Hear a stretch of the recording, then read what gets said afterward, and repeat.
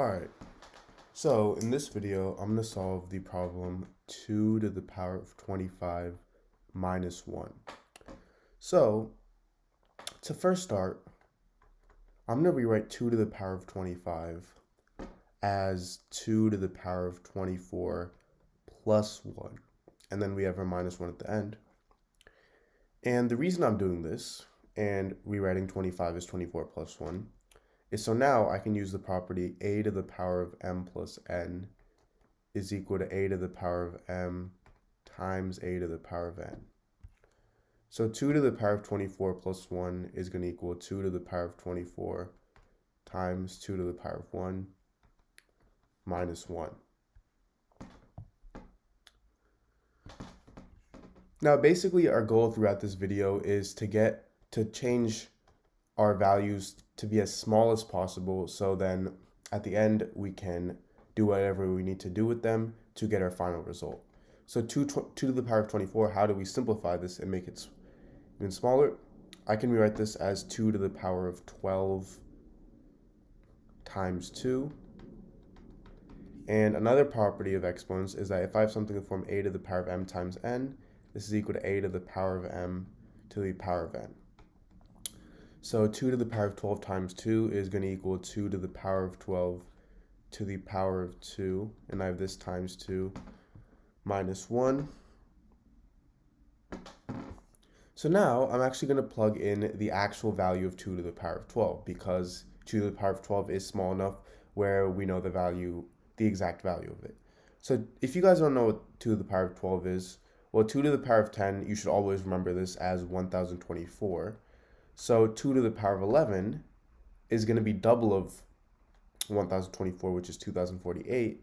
And 2 to the power of 12, which is the value we're looking for, is going to be double of 2048, which is 4096. So now I get 4096 squared times 2 minus 1.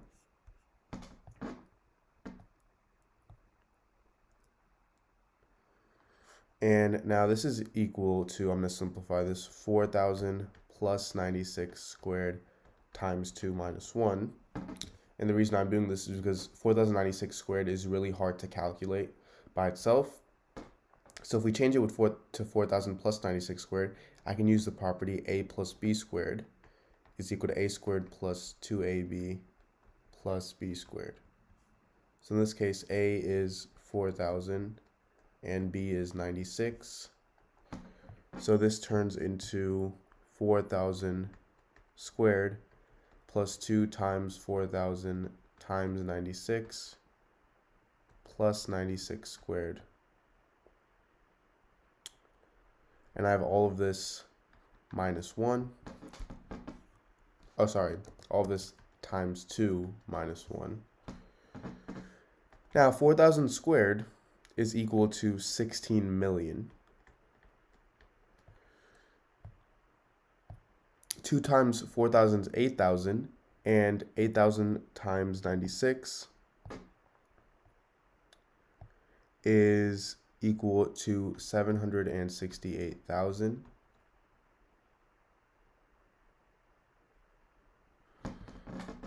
And now I have this plus 96 squared, which is equal to 9,216.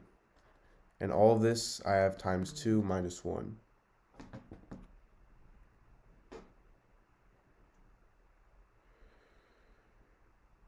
So now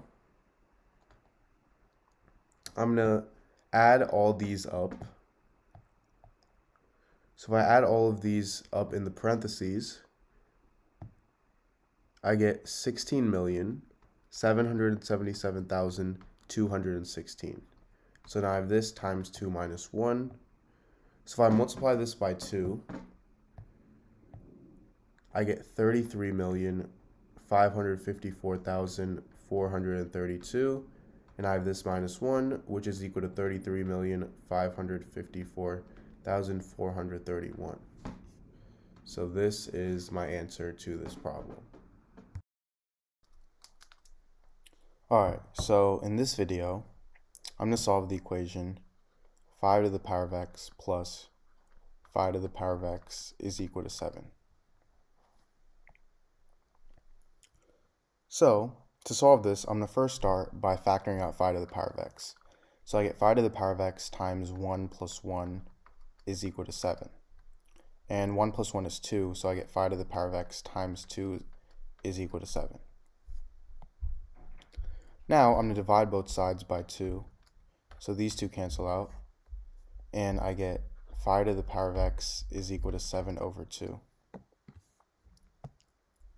Now I'm going to take the log on both sides.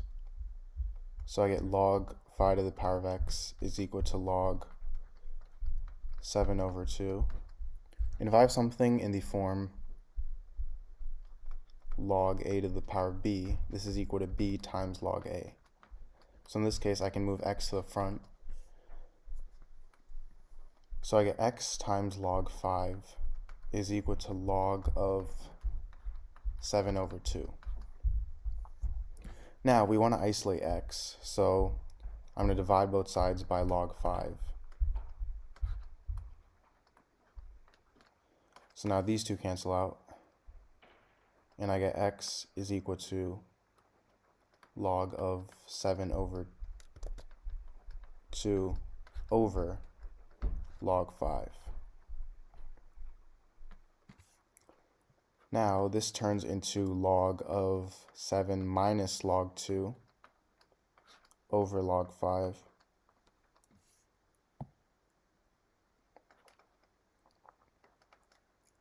Which is equal to 0.8451 minus 0.3010 over 0.6990. And this is equal to 0.7784. So this is my answer.